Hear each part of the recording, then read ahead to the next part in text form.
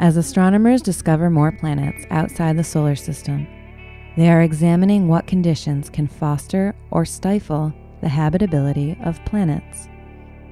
A new study suggests that X-rays emitted by a planet's host star may provide critical clues to just how hospitable a star system could be.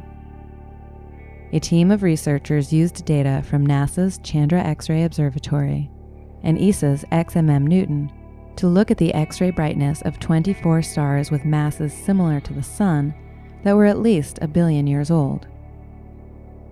Since stellar X-rays mirror magnetic activity, X-ray observations can tell astronomers about the high-energy environment around the star.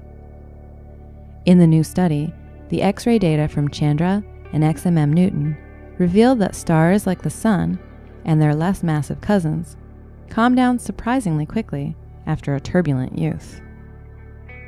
This is good news for the future habitability of planets orbiting Sun-like stars, because the amount of harmful X-rays and ultraviolet radiation from stellar flares striking planets in orbit around them would be less than scientists used to think.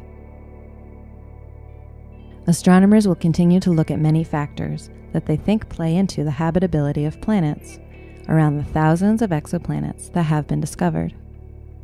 Studies like these show that X-rays can play a critical role in the ultimate question of where life might exist elsewhere in the universe.